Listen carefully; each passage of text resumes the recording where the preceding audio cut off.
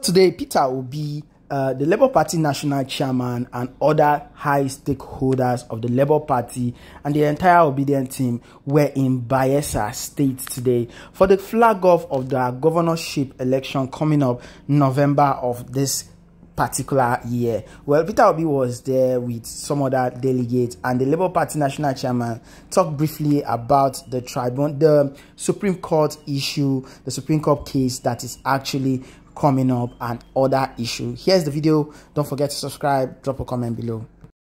Chairman, no other than Dr. Barrister Julius Abure. Put your hands together.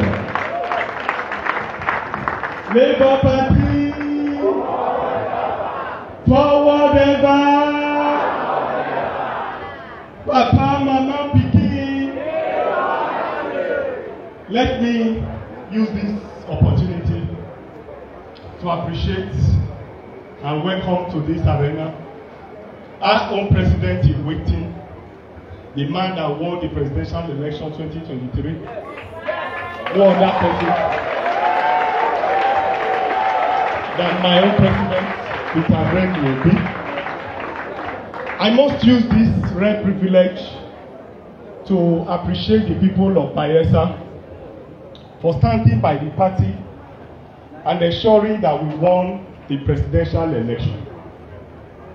There's no questioning the fact that we won here landslide, but overnight the votes were changed.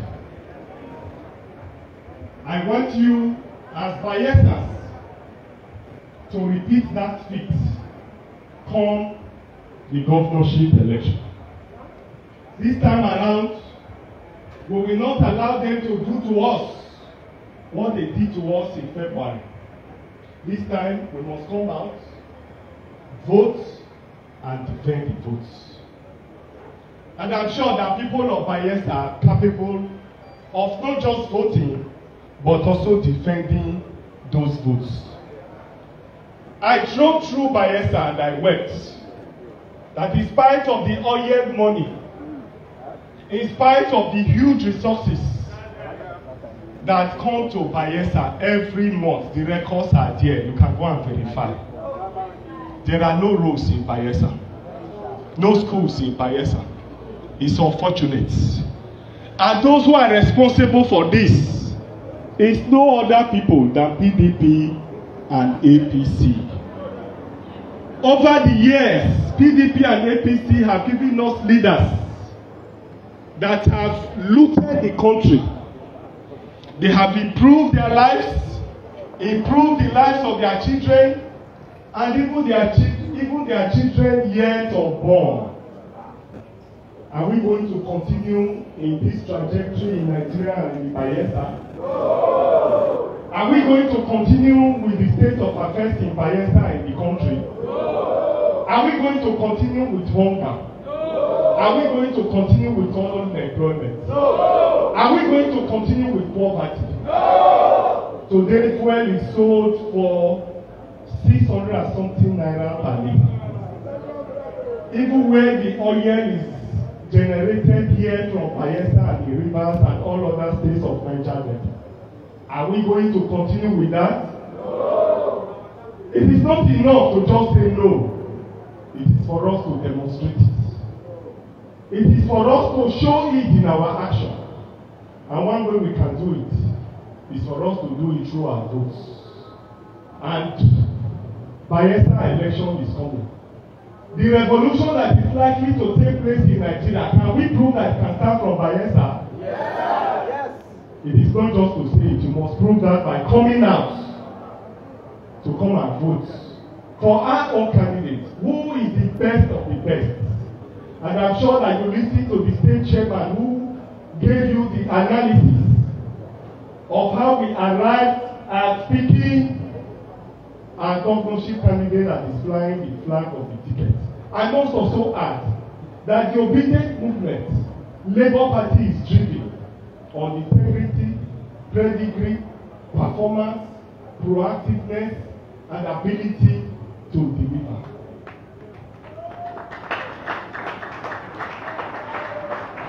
It is all of this put together that we arrived at the candidate. who is no other person than Lieutenant Nadiri.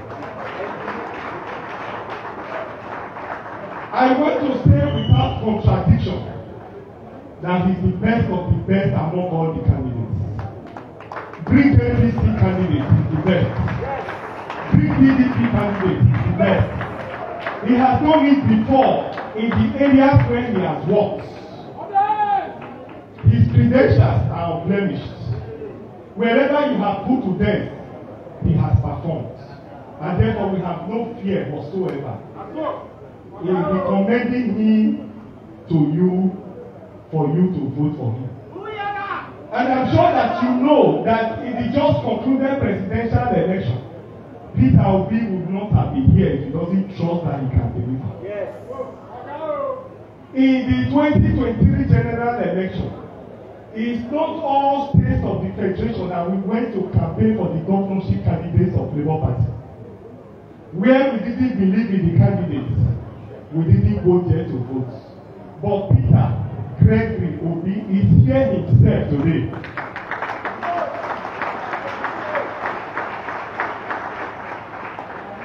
To campaign for the candidate. That will give, is a testimonial. It's a testimony to the fact that we believe in him and we believe that he can deliver. I haven't said all of this because of time. Because today is not my day to make long speech. That day will come, probably the grand finale. Today is for the candidate himself to unveil his program. Tell PDP make it bring their program, they don't get. Ask APC to bring their program, they don't have. We are the only one that have a blueprint.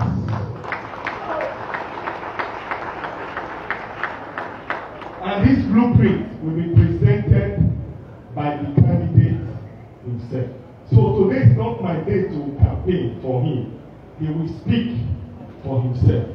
But as the national chairman of the party, I have the honor and privilege to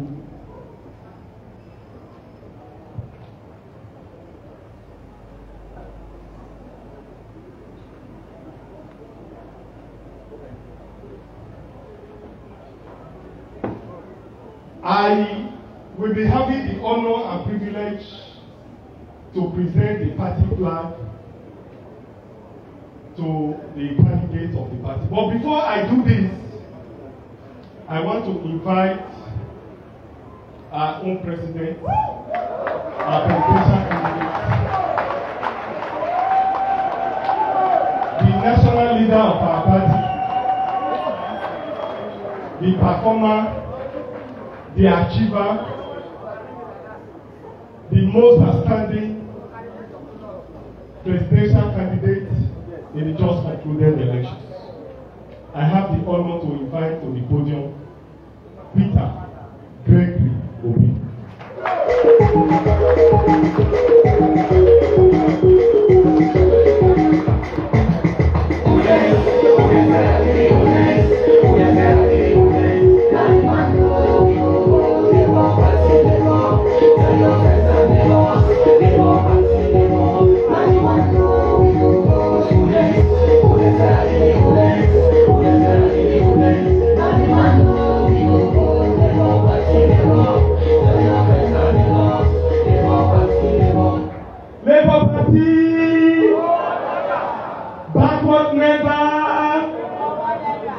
Yes, I now have the honor and privilege to present the party flag to the flag bearer of our party, who will fly this flag, and by the grace of God, we will host this flag in Government House, and it will be the signal at the beginning of the new Bayelsa. A Bayelsa that works for the people. A Bayelsa that will deliver. A Bayelsa that will build roads. A Bayelsa that will build bridges, flyovers. And Bayelsa will be one of the best Niger Delta states in Niger Delta region. I now have the honor and privilege to present this flag to you.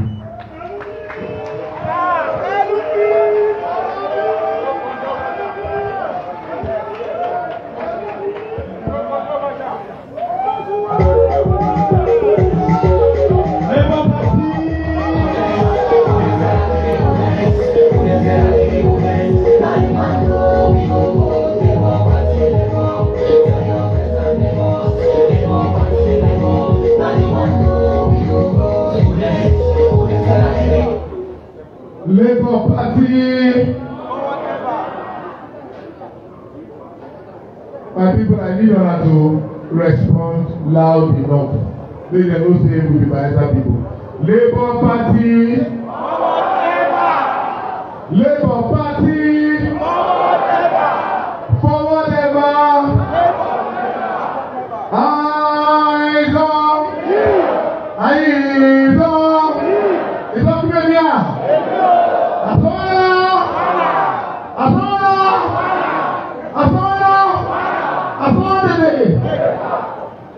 Am I right?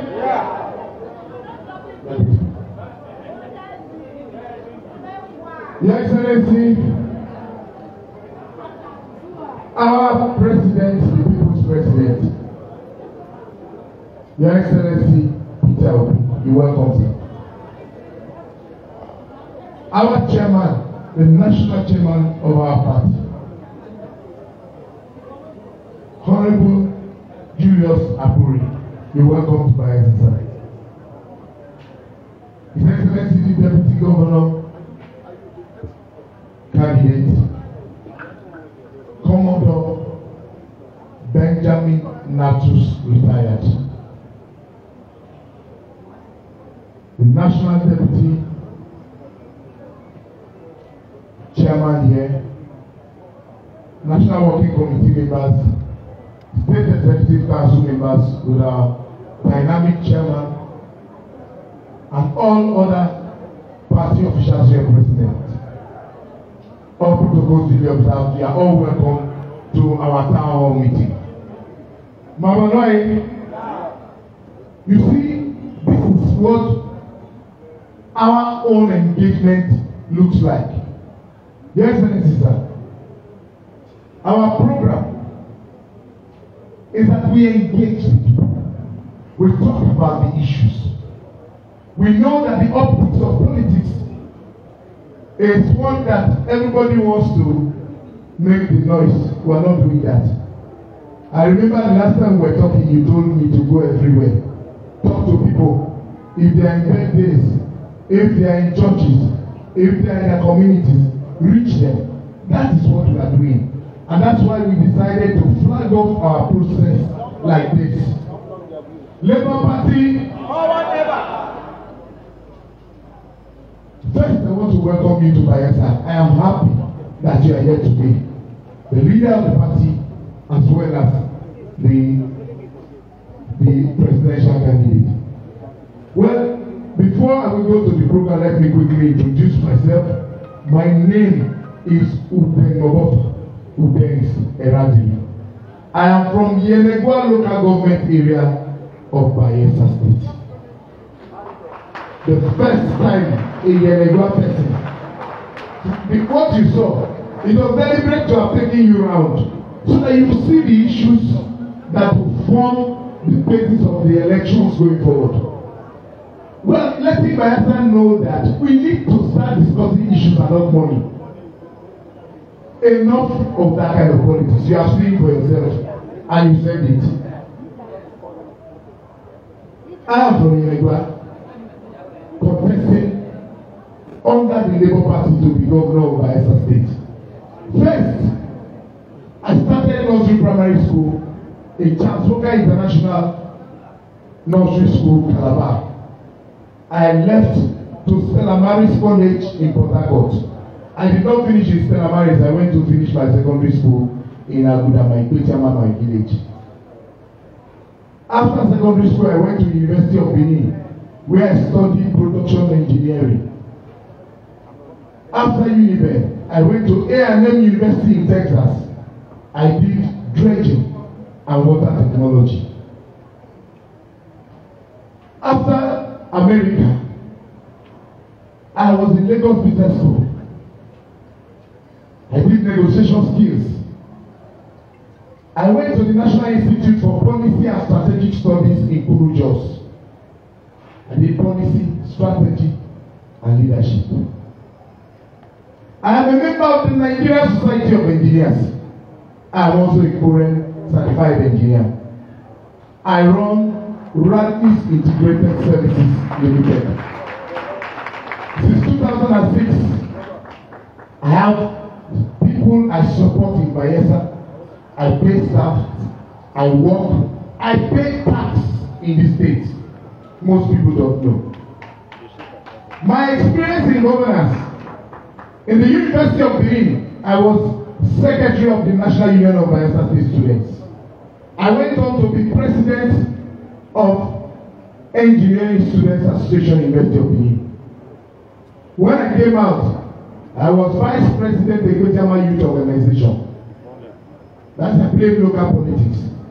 I went on to be Secretary General of the Youth Council. After that, I was President of the Youth Council Worldwide.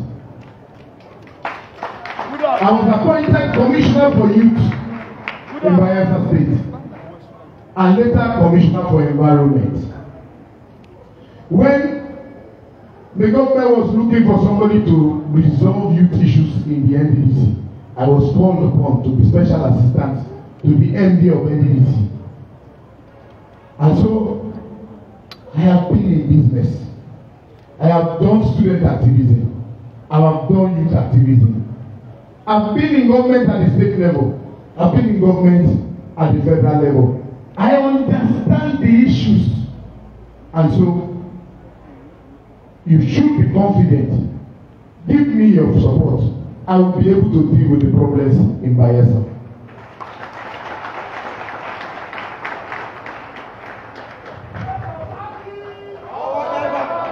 We have come up with a short agenda to deal with the issues. We are not going to look for Oyibo to come and solve our problems. Bayelsans can solve their problems. You can solve the problem. What we need is a leader that will revive the consciousness in our people, that will raise the morale and show confidence in the people, and you'll be shocked at what Bayelsans can do. That is the kind of leadership that we intend to provide to our people. Your Excellency, sir, let me formally hand over to you our agenda, the deep agenda, sir. You no go front.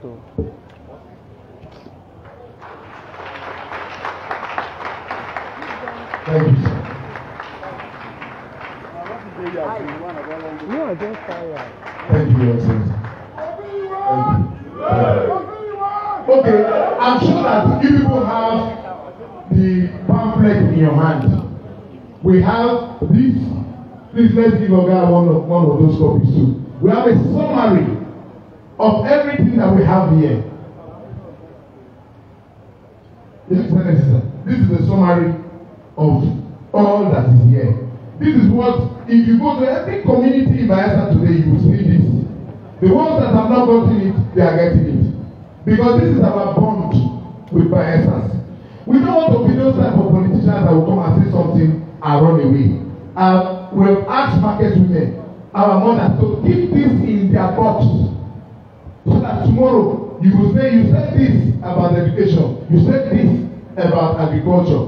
What have you done?